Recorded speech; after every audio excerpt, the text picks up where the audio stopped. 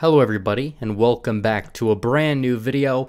We are on the verge of hitting 40,000 subscribers, so everybody do your part. Make sure you like this video and subscribe to the channel before we get started. And we have to talk about My Patriot Supply, because as Americans we need to be prepared, and that includes avoiding the long lines at the grocery store by stocking up on disaster food supply. And there is no better disaster food kit than the ones over at American-made My Patriot Supply. Take action so you're ready for what's coming and save up to $100 on a 4-week emergency food kit when you go to my special website, preparewithredeagle.com.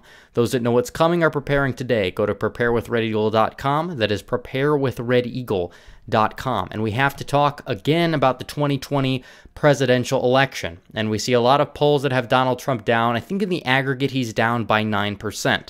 However, it's fairly early on. We can't just simply go off of what a couple of random polls say. And I'm going to show you why it's going to come down to 3 states no matter what, because it's probably going to be a close election. And don't take this as definitive evidence. I think Trump has a fighting chance to win New Hampshire, fighting chance to win Michigan, potentially even Nevada. If he's able to narrow the gap in the polling, cut that in half, then he's got chance at, all of the undecided voters typically come aboard the incumbent at the end, so you can't take the definitive polling analysis for what it's worth, especially after a one-term president, especially if you look at 2012, you can see that evidence there. So don't take the polls even now at face value. Don't even take the polls on election day as definitive face value when it comes down to swing states. But the key thing here, and I'll talk about the map, is it's going to come down to just a few states. Florida is probably going to go to the president. I think a lot of people understand that by now. The right understands it, the left understands it. I don't really care what a lot of the early polls say. Florida and North Carolina, where he's actually up in the average right now despite being down nationally by, 9%? Yeah, North Carolina is going to go to Trump. Florida loves incumbents, especially Republican incumbents. It's probably going to go for Donald Trump. Come November, it's his home state. Republicans actually improved there in some instances in the midterm elections. So it's safe to say that right now this map is going to be 248-248. I think Nebraska second, if you look at the primary turnout, was very favorable to the Republicans. I would assume Trump is going to be able to hold that, especially if he's holding states like North Carolina, Florida. He'll probably hold Nebraska's second district. I think that in some of the, exurban areas in the district, he might do even better than what he did in 2016 as the third-party vote share comes home. So this leaves the election to 3 states: Arizona, Wisconsin, and Pennsylvania. Wisconsin, Pennsylvania, and Arizona are basically 3 different states. Wisconsin is closer to Pennsylvania. They're closer to each other than really what Arizona is. Arizona is an anomaly, and Trump's going to have to campaign a little bit differently, and we're going to analyze Arizona in 2016. So here was Arizona in 2016. Donald Trump underperformed Mitt Romney in places like Maricopa County, Yuma, and he did a little bit better in places like Prescott, which is Yavapai County, and Clinton and Trump did basically the same in the rural parts of the state as past elections. Now, the kicker is Hillary Clinton did not do very much better than Barack Obama. A Democrat really has not cracked that 45% margin since Bill Clinton in 1996, when he was the last Democrat to win the state of Arizona. And a lot of third-party voters, Gary Johnson voters, other voters, even a good amount of Jill Stein voters would have actually favored Trump and gone more to Trump. I feel like if this was a two-way race, Trump would have won it by 6 to 7 points. And Trump has made gains with some of these people. Hypothetically speaking, from not looking at the national polls, not looking at any polls, you would say, okay, maybe Trump would actually improve. And the state did vote to the right of the country in the midterms and the House elections by 5 to 6 points, so it's probably not going to trend relatively to the national average too much to the left, but you do have an issue with Phoenix growing. You have a lot of people moving there from places like New York. You have a lot of immigrants coming over from Mexico, Central America. I don't know how much that's going to impact the race, because you saw abysmal Latino primary turnout for Biden. And also, Trump in the polls with Latinos, he's just down by 23 points, which is not that much. And I'm assuming a lot of that has to do with low enthusiasm for Joe Biden. I don't know if Trump's going to improve, but if Trump improves by 3 to 4%, that can offset really any demographic change you have ethnically, but you still have people moving. You still have the white college exodus from the Republican Party. We just don't know how big is it going to be. And will Trump be able to get some of the Mormons in the Phoenix metro area who voted third party? Because Mormons are 5% of the state of Arizona. So it's very key he gets their votes back on board. He did win the state by 91,000 votes. And in 2016, however, we saw a little bit of a different margin, but you can see here that Kyrsten Sinema only got 30,000 more votes than Hillary Clinton. Martha McSally did not do that well in terms of turning out Republican voters. Republican voters were a little bit demoralized. Doug Ducey did extremely well in the state when he won his governorship. However, he was running against somebody who was more closely aligned with Bernie Sanders. So you had a lot of Sinema-Ducey voters, and it really comes down to how many of those will Donald Trump actually get to vote for him in the 2020 election. So he's going to have to go to places like Phoenix. He's going to have to go to Tucson. Doesn't exactly hurt to go to Flagstaff once. I mean, he could get maybe a marginal improvement in northern Arizona, especially as Joe Biden is probably not going to turn out as many voters as Hillary Clinton did in some of these, majority Native and Latino eastern counties. So as you can see from the map right here, Trump is going to have to do better than Kyrsten Sinema did in Maricopa County if he wants to win. Again, Martha McSally lost Maricopa County by 60,000 and lost the election by a little bit less than the end margin in Maricopa. She did a little bit better in Yuma, in Tucson, a little bit better percentage-wise. She still lost the county by 61,000 votes, and if you want to look at 2016, Donald Trump lost it by a similar margin. So I did the game plan for Arizona. I put this on my Twitter. If you guys haven't followed me on Twitter, make sure you follow me at Red Eagle Patriot. The link is in the description.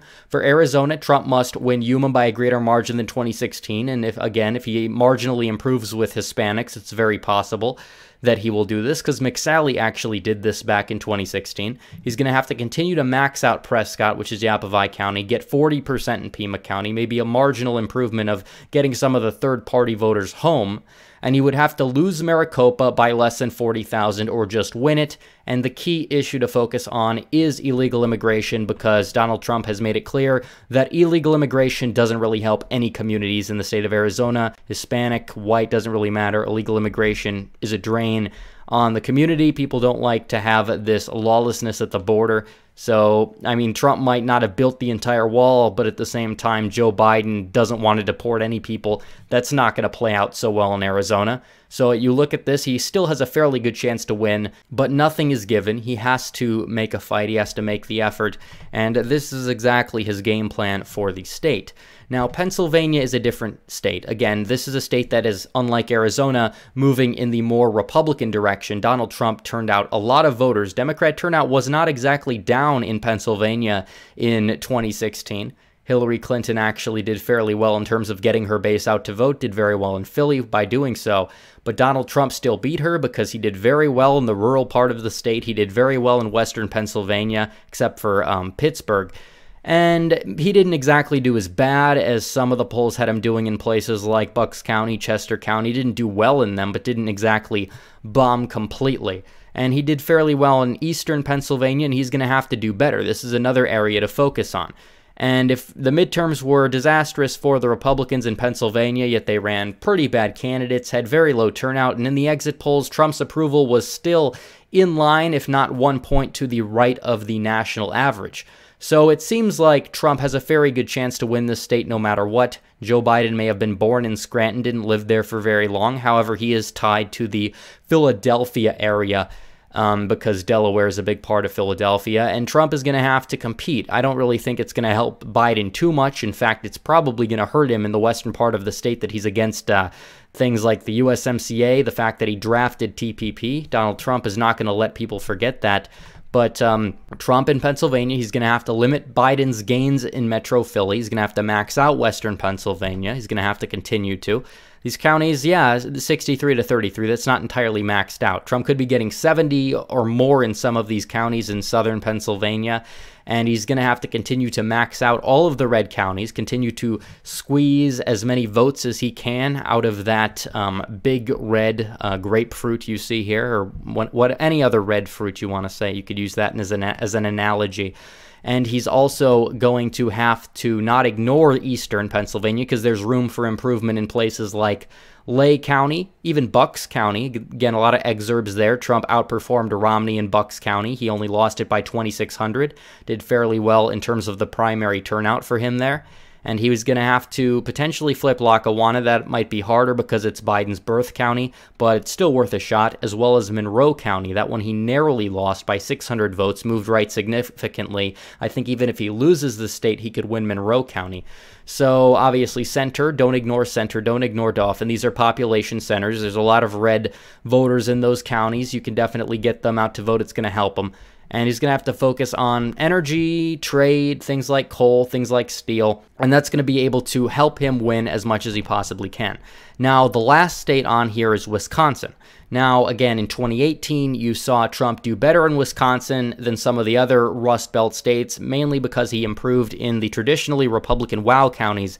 In 2016, he underperformed even John McCain in some of them, partially because a lot of people weren't trusting him. Is he a proven conservative? These are the establishment Republican, Daily Wire type of Ben Shapiro listeners that have been around for 10 years, the people that loved Mitt Romney.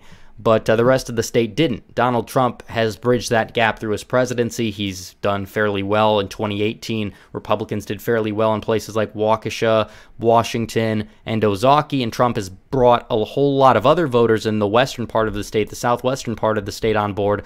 A lot of southwestern Wisconsin barely had any red precincts in 2008. Now almost all the counties are red, and there's a lot of room for growth. Maybe not this time around, because maybe the pendulum will swing in the other direction in some of these places if the midterms are any indication. But I think Trump will still do better than the midterm Republicans in them. That's why Wisconsin is going to be extremely competitive. And what Trump is going to need to do for the state of Wisconsin, improve in the WOW, which should happen, is going to have to do well in Racine and Kenosha. Again, Racine looked very well in the primary. Looked extremely well, a little too well for Republicans at times. Kenosha is going to go down the wire. It's a bellwether. Scott Walker, I believe, narrowly lost Kenosha County in 2018 when he lost the state. Donald Trump narrowly won it. When he narrowly won the state, he's going to have to do well in Kenosha, do well in the satellite city part of the state, the small cities like Oshkosh, Fond du Lac, Appleton. He's going to have to do well in Brown County, max out the voters, do some rallies in Green Bay, and do fairly well enough in southwest Wisconsin. I don't know what the best place is to hold a rally. Obviously, Madison would be a disaster, but maybe Janesville. Maybe try to flip a place like Greene County. Try to get some of these voters on board. And he's going to have to focus on the farmers. He has to focus on trade, farmers, manufacturing jobs to a certain degree if he's going to want to win the state of Wisconsin. And the key metric will be, will the improvement in WOW offset any losses, if there are any, in southwest Wisconsin? That is going to be very telling. And we are going to have to see come Election Day what is going to happen. But make no mistake, don't trust the early polls no matter what side you're on. Even if Trump is down by 9 nationally, next week he could very well be down 5. I think a lot of people that might not be enthusiastic for Trump because of the riot response, I think it'll take some time, but I think they're going to come back to him at the end of the day. You have the debates with Biden. I still think Trump has a 55% chance to win or so, and either way, it's going to come down to these 3 states, Wisconsin, Pennsylvania, or Arizona, and basically if Donald Trump wins 2 of them, he's president. So he's going to have to win 2 out of these 3 states if he wants to win. Pennsylvania could get him to 269, but he's going to need something else to get to 270.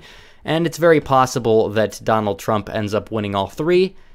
Sadly, in a worst-case scenario, he could lose all 3, but we're going to have to wait. We're going to have to see. These are the 3 most hotly contested states besides Trump trying to hold the 248, 249 firewall that he basically got in the 2018 midterms despite losing by 9 nationwide. So he's going to have to improve in just 3 states in order to win, and we'll have to see what happens. So anyways, guys, thanks for watching. Please like this video down below. Comment down below and subscribe to the channel. Let's get to 40K. And hit the bell for notifications so you never miss another video. Follow me on social media. Join the Discord and subreddit. Donate to the Patreon or subscribe. Star links in description. As always, guys, thanks for watching. Red Eagle, out.